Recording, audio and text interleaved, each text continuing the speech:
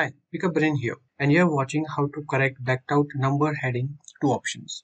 For some unknown reasons, there is a grange that may invade into your Word document, resulting in blacked out number in headings. This can happen to any heading. For me, it has happened in heading number 4. But the method shown here is universal and applicable to any heading. There are two options to correct it. Here is the first option. Put your cursor before the first word and after the black box. Next, hit the left arrow. After this, black box turns gray. Then hit Ctrl Shift and S. This is a shortcut to open a style dialog box. Then hit reapply. The heading number is corrected. Now save the document. Sometime this problem again creeps in after you opening the document. Then use option 2. Second option is you have to go to the blacked out heading and then press Ctrl Shift S to open the style dialog box. Then click on modify.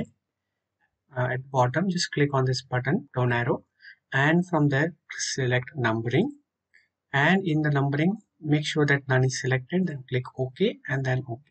This will remove all the numbering format that is applicable to this style 4. Now again you can apply this numbering format as per your requirement. To reapply the 4th level numbering to this style, what I'll do, I'll just click on the multi-level list and then select the current multi-level list that is applicable in this doc. For me, it is this. If the numbering order is not proper, then just go to the multi-level list option again and then from the bottom change list level, select the appropriate level. For me, it is level 4. So I'll just select this. Now this may cause some disturbance in spacing, so just apply the spacing as desired. For me, this is the spacing that I required, and then once it is done, just go to the corresponding heading. Since this is heading 4, I'll go and right click on the heading 4 in style menu and then click on update heading 4 to match selection. So this will make all the text with the heading 4 as per this format, and now it is done. Now you just have to save this document. If you're still not able to solve this issue, please post it in your comment and I will try to help you out.